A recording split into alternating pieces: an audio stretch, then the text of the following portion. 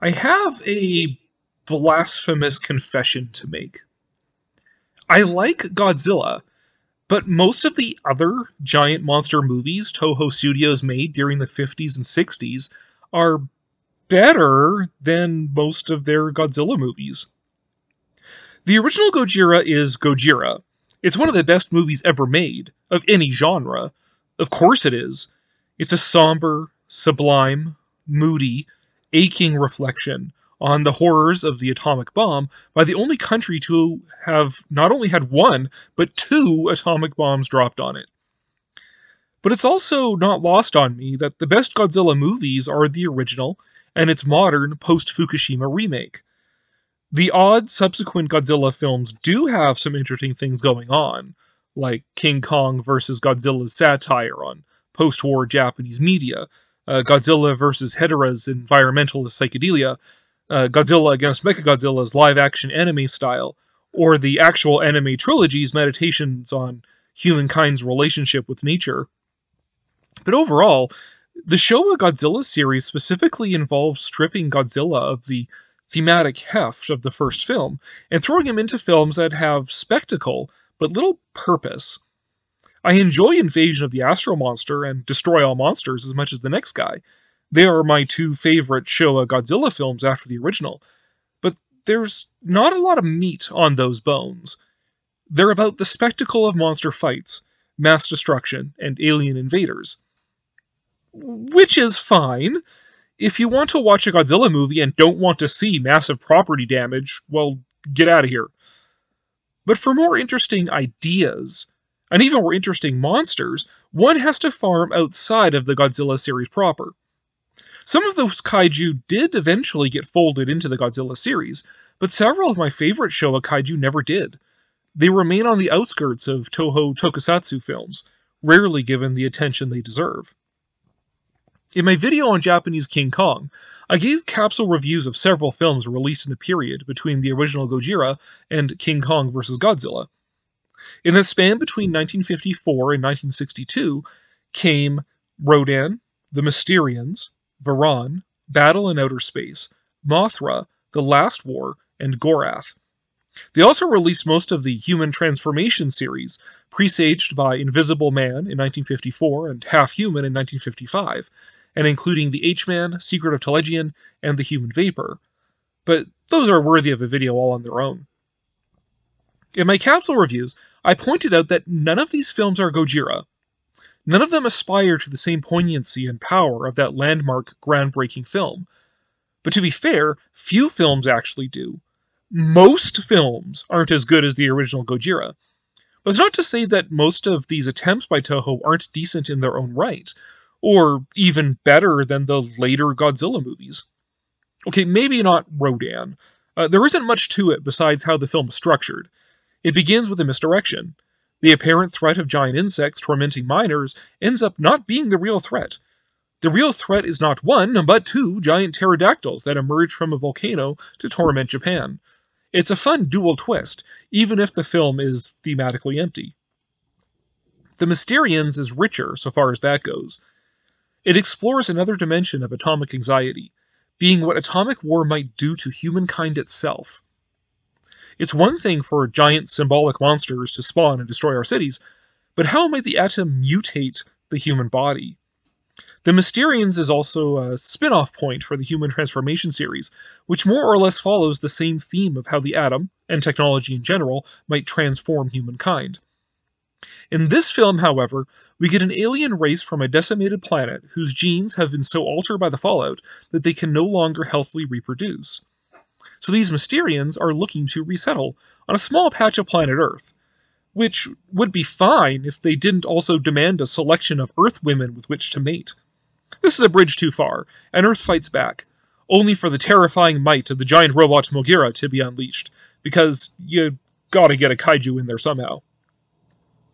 The Mysterians had a near sequel that was rewritten into a conceptual sequel in the form of Battle in Outer Space. Toho had addressed the Cold War already, in the form of Godzilla Raids Again, with Godzilla and Anguirus representing the Cold War atomic powers of the United States and Russian and Chinese communism, with Japan and the rest of the world caught in the middle. In Battle in Outer Space, we begin with a tense situation. Terrorist acts and alien spies heralding an invasion from the planet Natal. This certainly isn't the first Cold War sci-fi movie where aliens represent the communists, just like Gojira wasn't the first giant atomic monster movie. But it is fascinating to see Japan's take on that kind of material. Once the Natal threat is exposed, humankind takes to the stars and brings the fight to them. In these sequences, we get a lot of really cool Japanese retrofuturism. There are a lot of great space station, spaceship, and lunar rover designs throughout the film.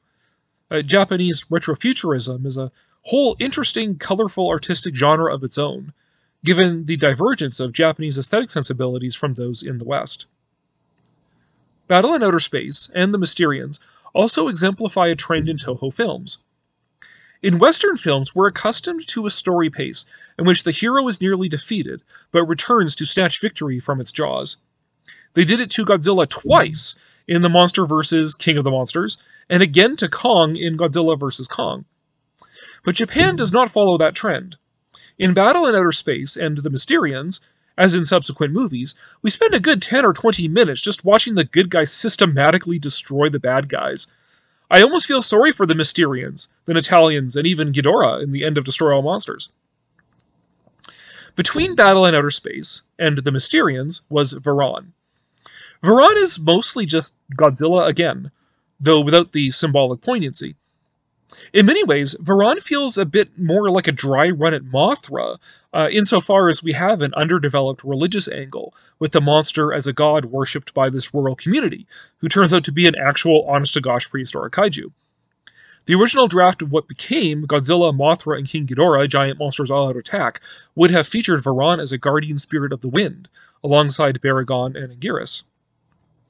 What Varan mostly has to recommend it is its black and white cinematography. Gojira, Godzilla Raids Again, Invisible Man, Half Human, and Varan were all in black and white, and as we all know, black and white just makes everything better. To paraphrase Walter Benjamin, the grey film of dust on things has become their best part. But after Varan, it was full color all the way. I've talked about Mothra in previous videos of mine, so I won't belabor it here. Mothra, the kaiju, is a kami. Not a communist, but a kami, K-A-M-I, a goddess of nature's cycles of life, death, and rebirth. Few Mothra films really explore the meaning of that, or even put any kind of an exclamation point on it. And it's curious to see how the original Mothra film dances around it. Even though Mothra is a nature deity, there is still an implication of atomic origins. Her domain of Infant Island has been devastated by atomic testing, with a remnant of the islanders kept safe only by Mothra's power. When Mothra's twin fairy emissaries, which are just what they are without going into any explanation, are kidnapped by the avaricious Rosalicians, Mothra hatches and goes on a rampage.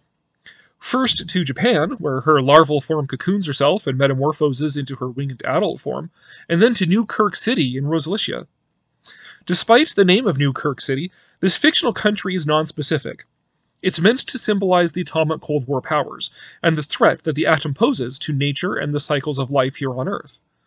Rather than a monster born of atomic violence coming back to haunt us, it is nature herself lashing out in the form of a giant moth.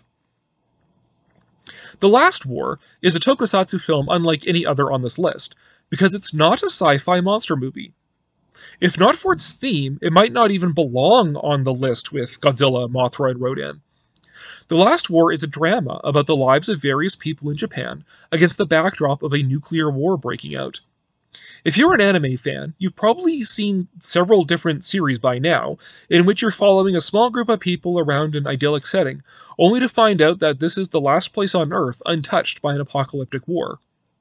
The Last War has very much the same tone to it. The tension in it builds as we, the attentive viewer, pick up clues to understand the bigger picture of what is going on, while the characters in the movie do not until it's too late. And like Gojira, The Last War gains poignancy by the fact that it is from the only country ever to have suffered nuclear war. Now, Gorath is much like The Last War, in that humanity faces an apocalyptic threat. Not a threat of our own creation, but a comet set to collide with the Earth. With this outside threat, humanity is forced to band together to literally move the planet a few feet out of the way. However, despite The Last War being Toho's second highest grossing film of 1961, it was only the ninth highest grossing in Japan overall. The cry went out, more giant monsters. 1962 saw King Kong vs. Godzilla, and they made the last-minute addition of the giant walrus monster Maguma to Gorath. Gorath's success was easily eclipsed by King Kong vs. Godzilla, which refocused Toho on making more profitable Godzilla films. They still produced other non-Godzilla films after 1961, but fewer than this feverish period of exploration between 1954 and 1962. 1963's Atragon is perhaps the most interesting of the entire group. It was based on the novel Kaitai Gunkan, or The Undersea Warship, a fantastic tale of island adventure, by Shunro Oshikawa. Published in 1899, so between the First Sino-Japanese War of 1894-95 and the Russo-Japanese War of 1904-05, Kaitai Gunkan is an unapologetically imperialistic story of Japanese superiority and conquest on the global stage, in which an eccentric genius has invented an invincible submarine that is capable of boring into the earth and flying through the sky. With this machine, the Japanese Empire expands its territories and fends off Western powers within its sphere of interest. In other words, it's a totally inappropriate subject matter for post-World War II Japan. It's fascinating that Toho would have even considered Kaitai Gunkan as material for a film. But in their hands, this former ode to growing Japanese imperial might becomes a reflection on the sins of the empire and the war. The threat of the undersea empire of Mu has risen to threaten the surface world, and the only tool powerful enough to stop it is a secret submarine project initiated in the closing days of World War II. But unlike the Yamato, which was sunk by American bombers before it could be beached on Okinawa, the fictitious Gotengo was kept in secret by a band of fiercely loyal Japanese troops who never surrendered. These last holdouts, like so many that had peppered the newspapers, were prepared to launch the Gotengo flying submarine when the time was right to reclaim Japan's greatness. The tension of the movie comes from the efforts of modern Japanese people to convince the troops to lay aside old imperialistic patriotism and work for the good of the whole world. The next year came Dogora, which is a funny movie that I've mentioned before. It is funny because it is one of my favorite of all the Toho kaiju, but is also the nadir of their A-plot, B-plot writing. A mystery around a cartel of diamond smugglers is a fair enough way to open the movie. Before too long, the mystery of diamonds that are literally floating away is revealed to be a jellyfish-like creature from outer space, floating in the stratosphere. This creature consumes the element carbon, beginning with its most concentrated form in diamonds, and then migrating onto coal. There is a terrifying implication to this progression. As it exhausts each more and more concentrated form of carbon, the space jellyfish Dogora is moving towards less and less concentrated forms, which will inevitably include life. All life on Earth is based on carbon molecules. The monster, in addition to being a welcome divergence from the giant dinosaur style of kaiju, is an apocalyptic threat that will completely sterilize the Earth of life. In the meantime, there's a bunch of jewel thieves. The movie spends so much time focusing on them and not the apocalyptic threat of Earth sterilization that it's almost absurd. It's so bizarre that Dogora is actually one of my favorite of Toho's films, in addition to being one of my favorite kaiju. 1965 brought us Frankenstein vs. Baragon. The history of King Kong vs. Godzilla is rooted in the prospectus for a King Kong vs. Frankenstein movie that special effects pioneer Willis O'Brien developed, but producer John Beck sold to Toho from out beneath him. Toho switched the players around, recasting Godzilla in King Kong's role and King Kong in the Frankenstein monster's role. They did, however, get around to producing a Frankenstein film on their own. In Frankenstein vs. Baragon, the monster's immortal heart was being kept alive and studied by the Nazis when Allied encroachment required its removal to Japan for safekeeping. Unfortunately, it was being kept safe in a laboratory in Hiroshima.